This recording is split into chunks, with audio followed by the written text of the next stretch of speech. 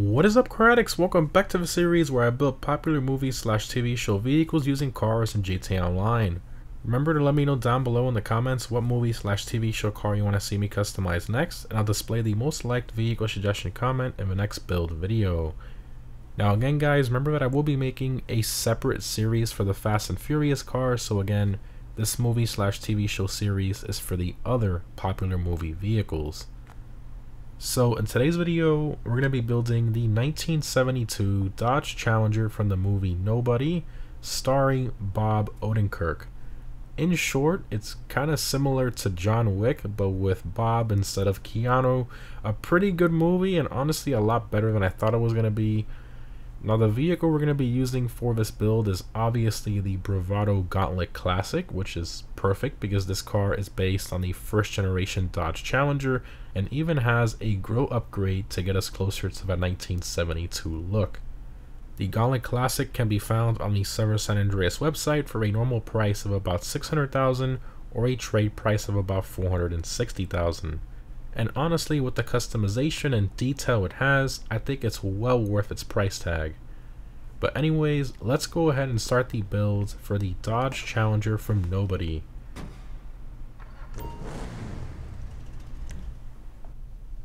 Alright, Nobody movie build, let's do it.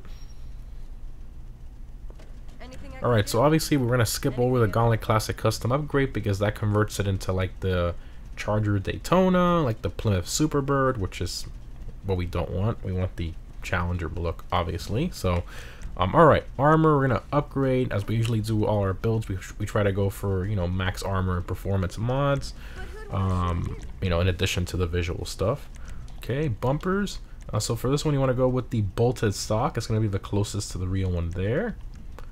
Rear bumpers. Now this one's a bit tricky because I guess they had multiple cars, as pretty much almost every movie does. They have multiple variants of the same car. They have one for stunts, one for you know, less aggressive stunts for close-up shots and stuff like that.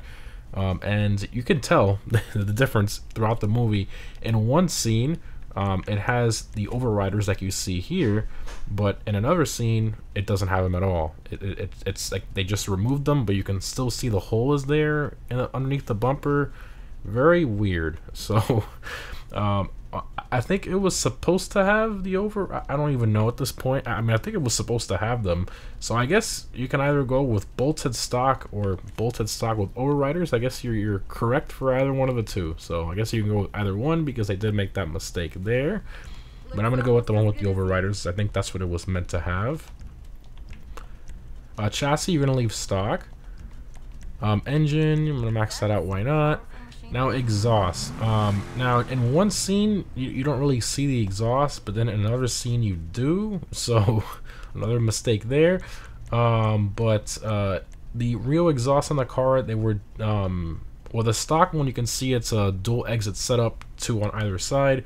The car from the movie, it only had one exhaust pipe coming out of either side, so I guess you have two extra here. We don't have an option for just one.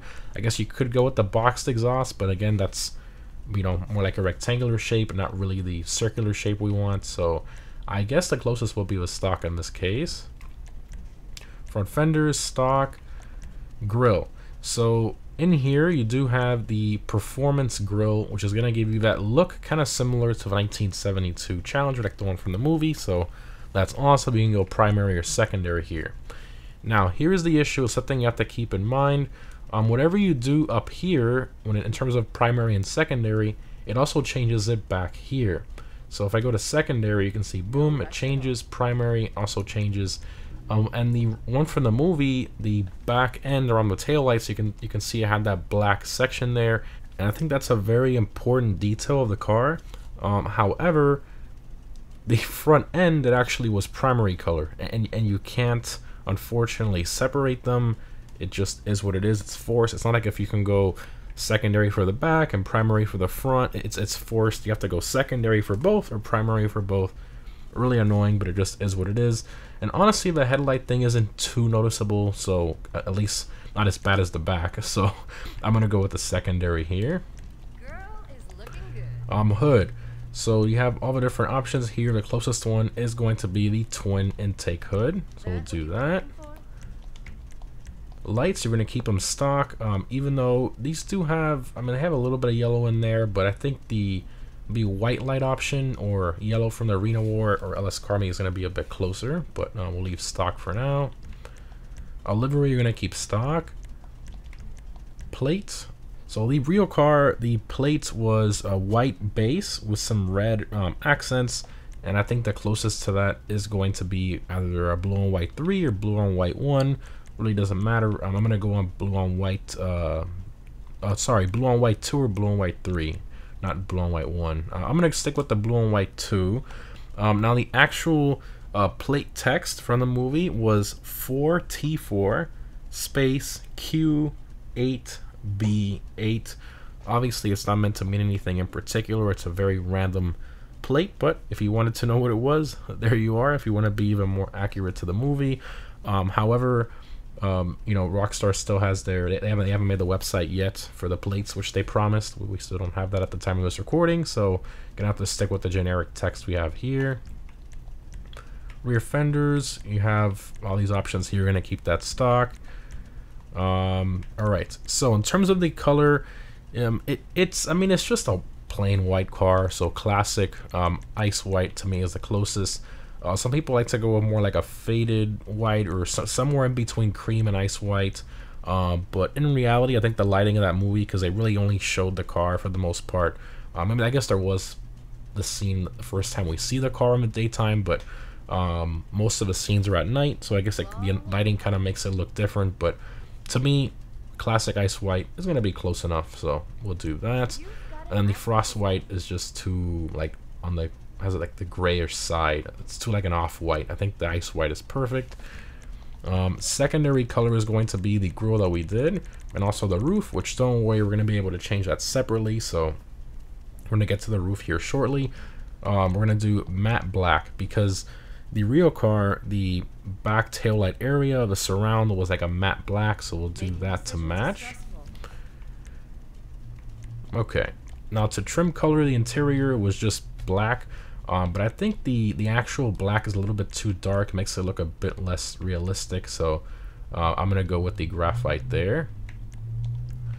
Okay, roof. So here we go. So the real car had a primary colored roof, obviously, and thankfully Rockstar actually gave us a primary roof option, so perfect. So we'll apply that, and then we still have our secondary taillight surround without having to do the black roof, so perfect. Moving on to the side skirts. So for this one, you want to go with the primary custom skirt, because the car didn't really have any skirt, but I guess to hide it as best you can, you want to go with the primary custom, or you can go primary ridged, but to me I think the primary custom hides it the best, so we'll do that. Spoiler upgrade, the car doesn't have any spoiler upgrades, so you're going to keep that stock as well. Suspension, the car pretty much sat at like stock ride height, so I mean, I guess this is fine, just leave it stock. Transmission, we're going to max out. Turbo, we're going to skip, we don't want to have that turbo sound, so we'll skip that. Wheels. Alright, so for this one, you want to hop over to the muscle category. You want to scroll down to the wheel called El Jefe. So these are the ones right here, very, very similar. And then optional, you can apply the tire design lettering, even though it is kind of like in your face, but the real car did have it, but for some reason, like I said before, with the different cars they use, that the tire lettering looks different in other scenes and from different angles and different shots. It's very weird, but I guess same situation with the overriders. I guess it was supposed to have the tire lettering, so we'll put the tire lettering on there as well. Windows, the car did not have any tints, so keep that stock, and that's all the options there. Alright, so that's how you do the builds for the Nobody Movie Challenger. Let's go ahead and take it for a drive, exit to ground. Does look pretty good. Kind of reminds me of like the Vanishing Point Challenger, but that one does have a few little options that are different compared to the build we did here, so keep that in mind. I mean, mainly the grille and the exhaust and stuff, but very, very cool car. I've always loved the Gauntlet Classic. It's such a fantastic car. The interior is great. It's not a generic muscle car interior. They actually did put some effort into it. and the exhaust note is great, and especially the startup. That's my favorite part of this car. Listen to this. Oh yeah. That's awesome. It's a very similar startup sound like from the Mamba and the Frankenstein, so very, very cool. Alright, floored here. Now this car is a bit sketchy to drive without the spoiler upgrade, because obviously in GTA with spoiler upgrade it gives you traction. Without the spoiler, this car is a bit weird to drive. It's very loose, the back end, which I guess a muscle car should be, but you gotta be very careful, because if you force it slightly, this is what happens. You gotta be very, very careful with this car. It's not an easy one to drive with no spoiler. But it does sound great. It looks great. I'm just so happy we have this car in the game. This is, I mean, a lot of people asking what's my favorite muscle car in the game, and honestly, it's this one. It's well, it's really close between this and the Hellfire, but honestly, I'd probably go with this one. I think Rockstar just did it right with the upgrades, and they really did their research with the grills and stuff like that, and the hoods. The liveries too. They did a really, really good job with this car, and the engine model too, which I'll show here shortly. But yeah, drives nice, great car. Now the Gauntlet Classic in general, it's not really that fast of a car in comparison to, you know, other muscle cars in the class. It's around the pace of some of like the OG muscle cars, like the Buccaneer and stuff like that. But all right. Vehicle doors. Let's go here. Make sure you guys that engine bay. Boom. So here's the engine model.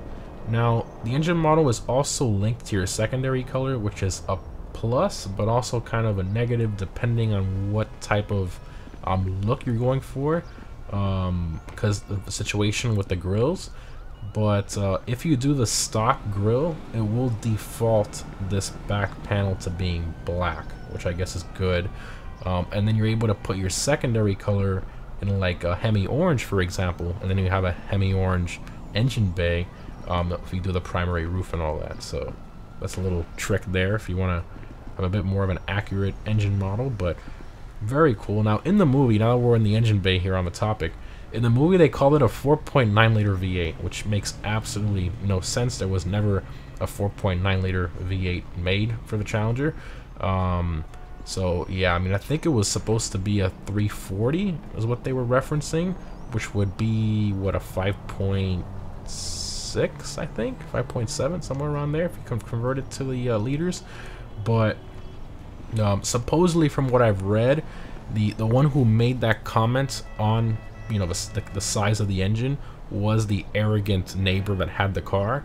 So supposedly he's wrong, and he was supposed to be wrong. Like, he doesn't know much about the car, supposedly. I don't know. Take that as you wish. But overall, awesome car. I mean, so much detail in here. Rockstar did a fantastic job. Cars like this, I mean, the well-made ones are always worth it to me. And I mean, 600,000 even at its normal price, I think it's very well worth it. I mean, imagine how much this car would cost if they were to add it in now, like in a newer DLC. It would definitely be over $1 million, guaranteed. But anyways, guys, hope you enjoyed the build.